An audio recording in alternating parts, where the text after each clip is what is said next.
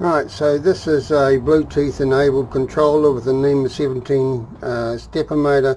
This is a Samsung tablet. My focus of Bluetooth. Get paired devices. It's an HC05 and it's telling me here the device, etc. It says connection established. If I test the connection, it comes back with EOK.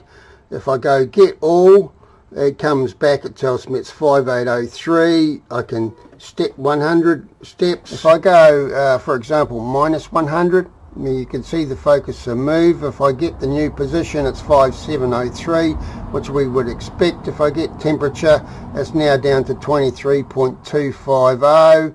I can set it to speed is currently fast, so that's fast. If I go slow, you can see it's a lot slower. This can auto update by starting timer. It refreshes the position and temperature and is moving. I want to set the position. The timer has to be off.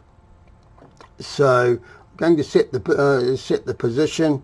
Let me just erase this. Let's set it to like 2000, which is fine.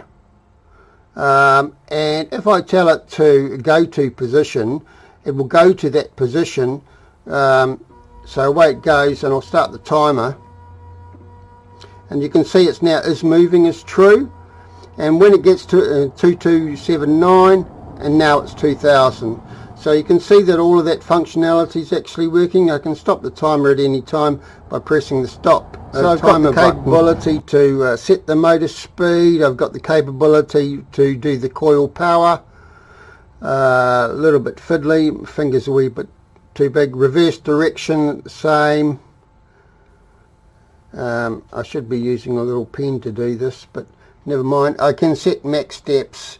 I can set the position. I can go to a position. I can get the temperature. I can do all the things that I can normally do except step mode. But this is the first release.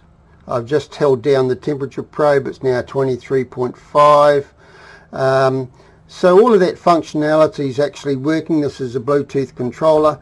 I can quit out of this. It goes back to here, press back, go back to the main screen, press quit, and I'm out of that altogether.